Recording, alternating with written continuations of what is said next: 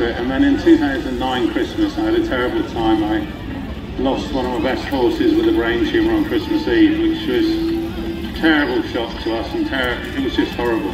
So we thought, right, cheer ourselves up, we'll go out to Canada and see if we can find a replacement Clyde. So we flew off out in January, found two instantly.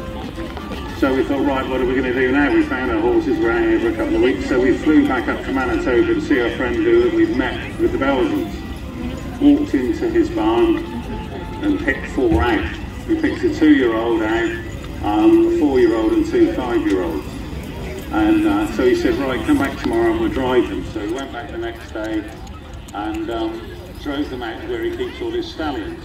About 1.5 miles across his farm in about 2 foot of snow.